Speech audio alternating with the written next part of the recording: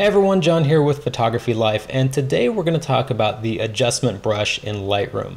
Now we're just going to go over the basics. We're not really going to go into a lot of detail, but we will cover that in a future video. Today we're basically going to talk about what it is and how you use it to edit your images. So let's go ahead and jump into Lightroom here. I have this gray image pulled up, and that's just going to help us kind of see what's happening with this brush when we use it. We'll also use it in a real image today like we're actually editing. So the first step is to go into the develop module, which is where I'm at.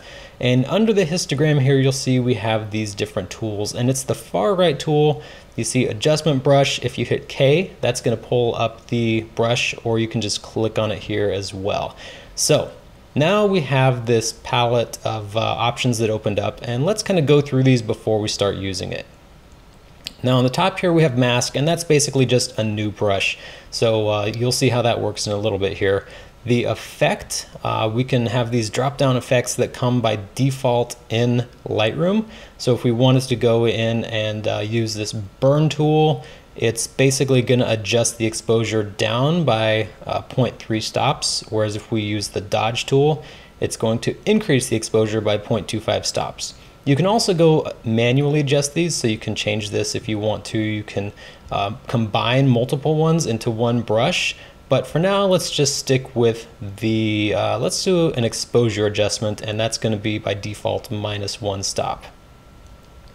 Now we also have a color change. You can go in and add color to your brush. That's a little more advanced than we're going to cover today, but feel free to play with that if you want to. And then down here in the brush section, we have a few different options. So we have brush A and brush B, which have different settings. So if you wanted to have different brushes, you could always go in here, and you can see our brush over here on the gray part.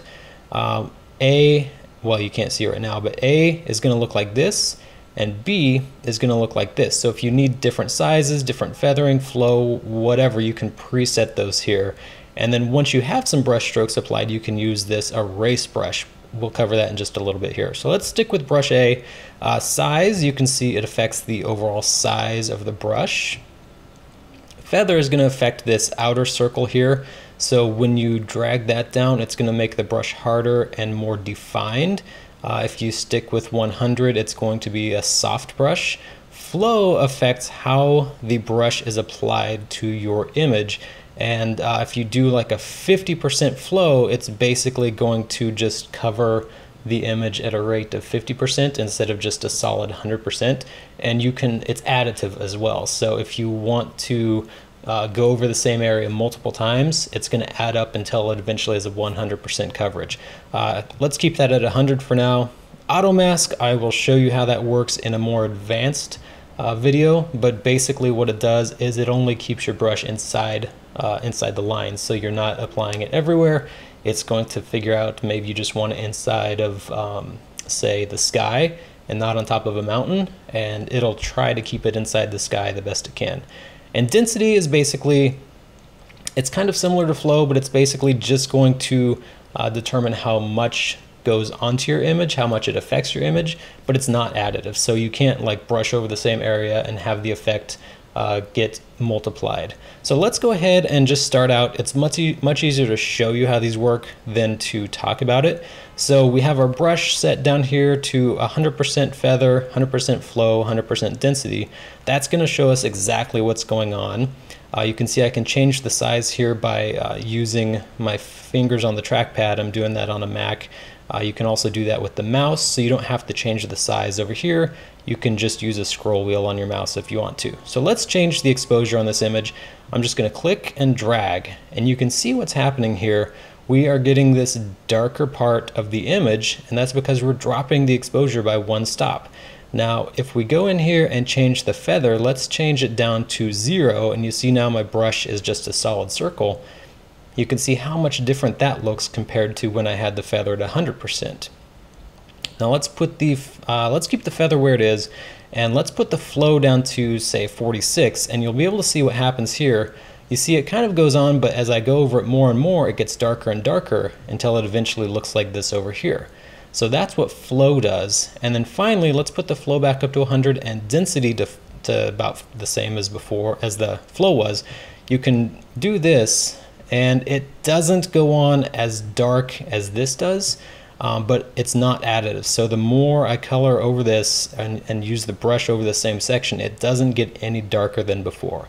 So that hopefully points out what these do. Now that we have some brush strokes down, we can go in here and erase. And with the erase tool, you brush over it and you're simply removing the brush strokes that you put down. So this does not change the exposure back to where it does. I mean, in effect it does, but what you're doing is just removing this brush stroke. And if you want to see exactly what's happening with these brush strokes, if you go down here to show the selected mask overlay, anything that's red is where I've brushed on. So what I'm doing is essentially removing the red here, and you can see if I leave a little bit in here and uncheck that, I still have this brush stroke that was not removed in here. Now let's say I want to make a new brush stroke. I can hit new. I can also just hit enter. And on this one, maybe we want to increase the exposure. So again, I can just brush it in, and what are we doing here? We're increasing the exposure by about 1.5 stops. Again, I can go erase this if I want to and bring it back to the normal exposure. And if you wanted to go in and say make some changes to this one again, you can just click on it and you're back to working with these where I decrease the exposure and not affecting this one where I increase the exposure. Also, if you just hover over this pen, you can see the area that's affected. You don't have to go down here and click this. Or if you like a keyboard shortcut, you can press O, and that's going to show that permanently until you press O again or uncheck down here. Okay, so hopefully that gives you a pretty good idea of how the brush works. Let's go in and use it on an image, and you can see a little bit better when you might want to use it. So I've got this image in here of this couple walking through a meadow. So let's go ahead and choose this one. And what I want to do here, I think they look a little underexposed, and I think maybe this is a little too bright. So I'm going to go in here and I'm going to increase the exposure on them, and I'm going to decrease the exposure on this grass in the foreground here. So I'm going to hit K, which pulls up my brush, or I could have just gone over here.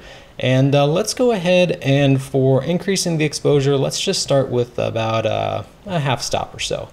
And I don't want it to be a hard brush, so I'm gonna turn my feather up to maybe like 65%, and I'm gonna bump up my density and my flow to 100. And let's just start brushing this in here and see what happens. And you can see that definitely makes a difference.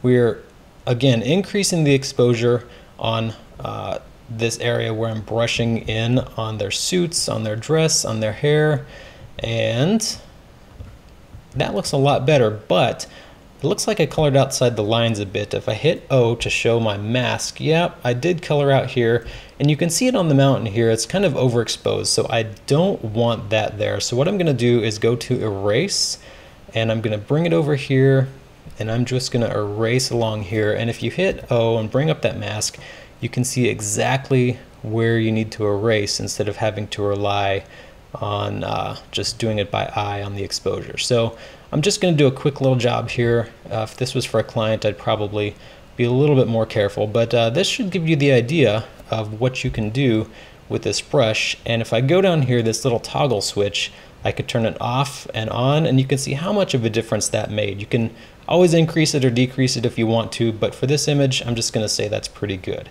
Now I do want to make another one, so let's go ahead and click new, and like I said, I want to darken this grass just a little. So let's just drop that down maybe half stop or so. You can also just click in here and type in whatever value you want. So let's drop this by, oops, let's go to -0.5. I'm just going to come in here, brush all this in, and notice I was in the erase brush when I was working on this one here. As soon as I made a new brush, it took me back to the apply brush and not the erase. So you don't have to worry about changing that back before you switch. So I can just brush that in here. If I hit O, I can see where I've applied that, and that looks pretty good. That might be a little strong, so if I hover over here and just press the up arrow, I can change that a little bit, or I can also just slide this and kind of stop wherever I think it looks good. So now that I'm done with that, if I hit enter, I can hit enter one more time. It closes the brush submodule here, and I'm back to being able to edit my image. So hopefully that makes sense. You can see the brush is pretty powerful. The main time you'll use it is probably going to be adjusting exposure, either increasing or decreasing. Like I said, there's a lot of other options here. If you go back into the brush, you can see we can change highlight, shadows. You can use it for sharpness, you can add color, you can do all these different things that we're going to cover in a future video. For now, I just wanted to give you a quick introduction as to how the brush tool works and some really easy ways that you could use it to make your images look just a little bit better. Well, I hope you learned something. For more photography tips, head on over to photographylife.com, check out what we have to offer over there, and we'll see you next time.